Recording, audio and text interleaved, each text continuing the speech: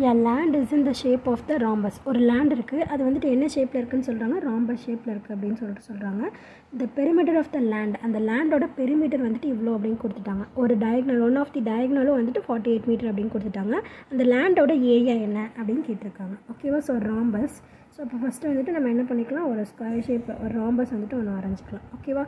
So rhombus அப்படிங்கிறப்போ 4 சைட்ஸுமே வந்துட்டு ஈக்குவலாக தான் இருக்கும். ஓகேவா? ஸோ என்ன சொல்லியிருக்காங்க அப்படின்னா, இதோட டயக்னல் வந்துட்டு என்னது 48 மீட்டர் அப்படின்னு சொல்லியிருக்காங்க. ஓகேவா? ஸோ நெக்ஸ்ட் வந்துட்டு என்ன கொடுத்துருக்காங்க, பெரிமீட்டர் அப்படின்னு தான் கொடுத்துருக்காங்க. ஓகேவா? So perimeter of the rhombus வந்துட்டு என்னது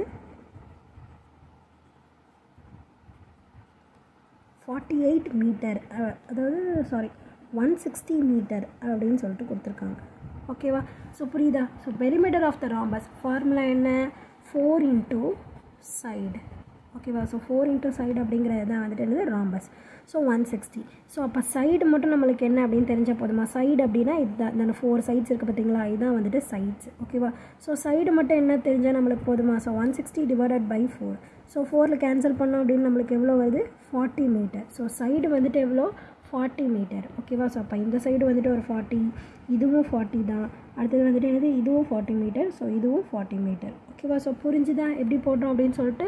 ராம்பஸ்னால் 4 சைட்ஸ் ஆர் ஈக்குவல். ஸோ அப்போ 4 சைட்ஸுமே ஈக்குவல் அப்படிங்கிறதுனால ஒரு சைடு கண்டுபிடிச்சாலே போதும். ஸோ ஒரு சைடை வச்சுட்டு நம்ம 4மே கண்டுபிடிச்சிட்டோம். ஓகேவா? ஸோ பெரிமீட்டர் தான் கொடுத்துருந்தாங்க, ஃபார்முலா சப்ஸ்டியூட் பண்ணி சைடு என்ன அப்படின்னு கண்டுபிடிச்சிட்டோம். ஓகேவா? இப்போ நம்ம என்ன பண்ணலாம் அப்படின்னு பார்த்தீங்கன்னா, இப்போ டயக்னல் ரெண்டாக பிரிக்குது இல்லை.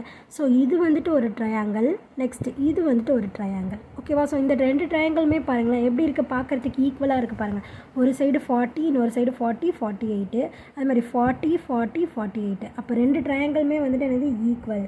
So triangle ABC is equal to triangle ACT. ஓகேவா? ஸோ இந்த ஒரு கண்டிஷன் சொல்லிவிட்டு இப்போ நம்ம என்ன பண்ணலாம், ஏரியா ஆஃப் தி ட்ரையாங்கிள், ஏதாவது ஒரு ட்ரையாங்கிள் கண்டுபிடிச்சா போதும். ஓகேவா? So area of the triangle ABC. So ABC அப்படிங்கிற ட்ரையாங்கிளை மட்டும் இப்போ நம்ம கண்டுபிடிக்கலாம். ஓகேவா? ஸோ ஏபிசி ட்ரையாங்கிள் கண்டுபிடிக்கிறதுக்கான ஃபார்முலா என்ன, root of S into S minus A into S minus B into S minus C. ஓகேவா? ஸோ அப்போ நம்மளுக்கு என்னெல்லாம் தேவை, ஏ தேவை, பி தேவை, அடுத்து சி தேவை, அடுத்து எஸ் தேவை. ஓகேவா? ஸோ ஏங்கிறது என்னது 40, பிங்கிறது 40, சிங்கிறது வந்துட்டு என்னது 48 மீட்டர். ஓகேவா?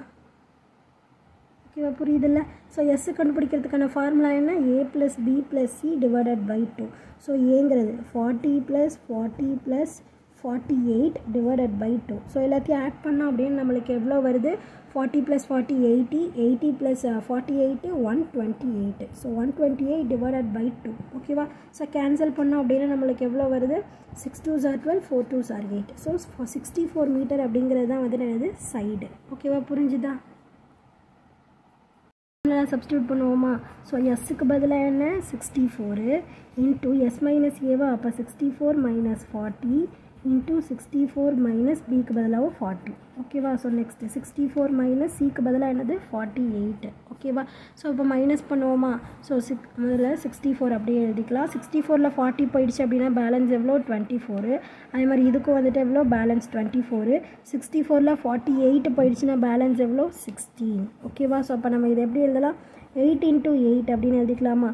இது 24. ஸோ 2 24 இருக்குது, அதனால் 24 இன்ட்டு 24 அப்படின்னே போட்டுக்கலாம். ஸோ இதை வந்துட்டு எப்படி எழுதலாம், 8 2s are 16. ஸோ 8 இன்ட்டு 2 அப்படின்னு எழுதிக்கலாமா? ஓகேவா? சொல்லுனா 8 வந்துட்டு எப்படி எழுதலாம், 2 கியூப், அதாவது 2 கியூப்னால் 3 தடவை எழுதுகிறோம் அப்படின்னு அர்த்தம். 8 வந்துட்டு 3 தடவை எழுதிட்டு 16 வந்துட்டு 4 2ஆக பிரித்து எழுதியிருக்கோம். ஓகேவா? ஸோ புரியுதில்ல? ஸோ இப்போ எப்படி எழுதலாம் அப்படின்னா, 2 8க்கு ஒரு 8, 2 24க்கு ஒரு 24, 2 2க்கு ஒரு 2, 2 2க்கு ஒரு 2. ஸோ எடுத்து எழுதிடலாமா? ஸோ அப்போ 8 இன்ட்டு 24 இன்ட்டு 2 இன்ட்டு 2. ஸோ அப்போ இது எல்லாத்தையும் மல்டிப்ளை பண்ணலாம். 2 2s are எவ்வளோ, 4, 8 4s are 32. So 32 into 24. ஓகேவா? ஸோ மல்டிப்ளை பண்ணலாமா? மல்டிப்ளை பண்ணால் நம்மளுக்கு என்ன ஆன்சர் கிடைக்கும், 768 மீட்டர் ஸ்கொயர். ஓகேவா? So area of the triangle ஏபிசியோட answer வந்துட்டு என்னது 768 மீட்டர் ஸ்கொயர். ஓகேவா? ஸோ அப்போ நம்ம ஆல்ரெடி என்ன சொல்லியிருந்தோம், இந்த 2 ட்ரையாங்கிளுமே ஈக்குவல் அப்படின்னு சொல்லியிருந்தோமா? So area of the rhombus கண்டுபிடிக்கிறதுக்கு இந்த 2 ட்ரையாங்கிளையும் ஆட் பண்ணணுமா? ஓகேவா? ஸோ அப்போ area of the rhombus, area of the rhombus is equal to area of the triangle ABC ஐயும் plus area of the triangle ACT. ஓகேவா? ஸோ அப்போ இது ரெண்டுத்தையும் ஆட் பண்ணலாமா? ஸோ எவ்வளோ ஆன்சர்? 768. So 768 plus 768. ஸோ ரெண்டுத்தையும் ஆட் பண்ணோம் அப்படின்னா நம்மளுக்கு என்ன ஆன்சர் கிடைக்கும்? 8 + 8 16க்கு 6 பேலன்ஸ் 1, 6 + 6 12, 13க்கு 13 பேலன்ஸ் 1, 7 + 7 14, 15. ஸோ எவ்வளோ வருது? 15,536 மீட்டர் ஸ்கொயர்டு. ஓகேவா? ஸோ இதான் வந்துட்டு என்னது? ஏரியா ஆஃப் தி ராம்பஸ், அதாவது ஏரியா ஆஃப் தி லேண்ட். ஓகேவா? ஸோ லேண்டு தானே நம்மக்கிட்ட கேட்டிருக்காங்க. So area of the land is equal to 1536 metre square. புரியுதா இந்த சம் எப்படி போட்டிருக்கோம் அப்படின்னு சொல்லிட்டு? புரிஞ்சதுன்னா லைக் பண்ணுங்கள், புரியலனா என்ன புரியல அப்படின்னு சொல்லிட்டு கமெண்ட் பண்ணுங்கள். ப்ளேலிஸ்ட்கான லிங்க் டிஸ்கிரிப்ஷனில் தந்திருக்கேன். ப்ளேலிஸ்ட் செக் பண்ணிங்கன்னா எல்லா சம்ஸ்க்கான ஆன்சர்ஸுமே பார்த்து தெரிஞ்சுக்கலாம். தேங்க்யூ.